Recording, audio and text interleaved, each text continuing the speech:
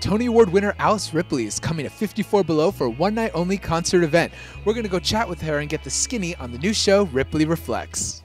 Like a fish plucked from the ocean, tossed into a foreign stream, always knew that I was different, often fled into a dream.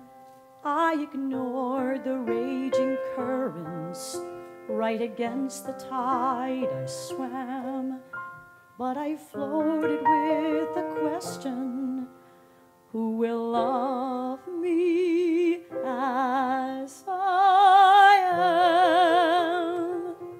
Ripley Reflects sounds amazing. Tell us a little bit about what it's about. Well, it's an evening of, I say it's an evening of new standards, unexpected standards. It's kind of a timeline of my work in the city on Broadway and the musicals I've done, and also I include some of my own material and a couple surprises. Who will ever call to say I love you? Send me flowers or a telegram. Who could proudly stand beside me? Who will love me as I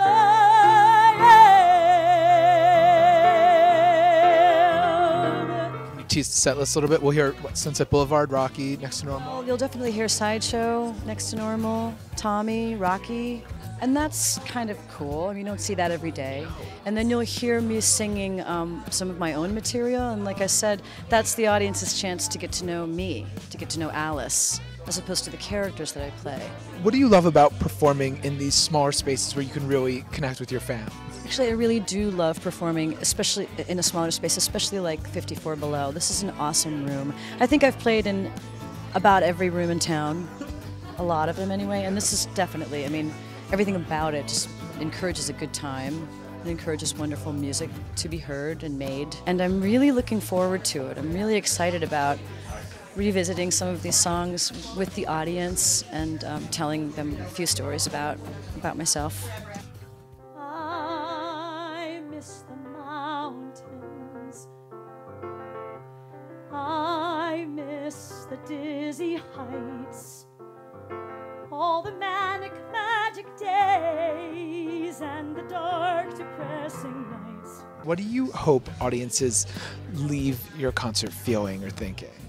Well, I hope that they learn something about what I've done in the city, even if they're fans of mine or they're familiar with my work, that they might learn a couple of things that they didn't know. And of course, you know, walk away feeling like they want to come back and see me again. And I miss the mountains. I miss the lonely climb, wandering through the wilderness and spending all my time where the air is clear and cuts you like a knife. I miss the mountains. I miss the mountains.